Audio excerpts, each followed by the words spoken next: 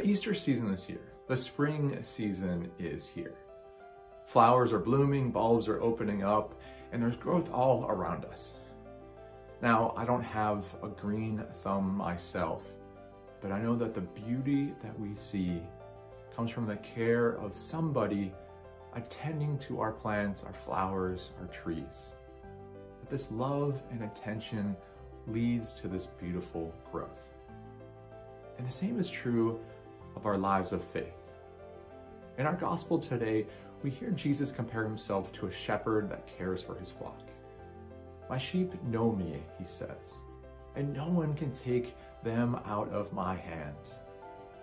Jesus's love for his flock, for us, is so much that nothing can pry us away from him.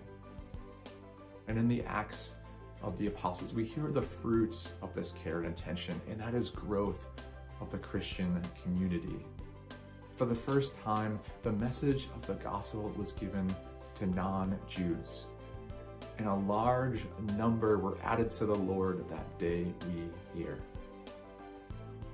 Jesus' loving care led to great growth for the Christian community. Just as loving care for our greenery leads to beautiful growth in our yards, along our streets, and in our parks.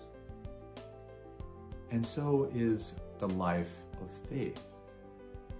As we always try to grow and improve our faith lives, we can ask ourselves today, what needs love and care and attention? Our prayer lives, our relationships, self-compassion maybe. Whatever it is, give it that care and attention.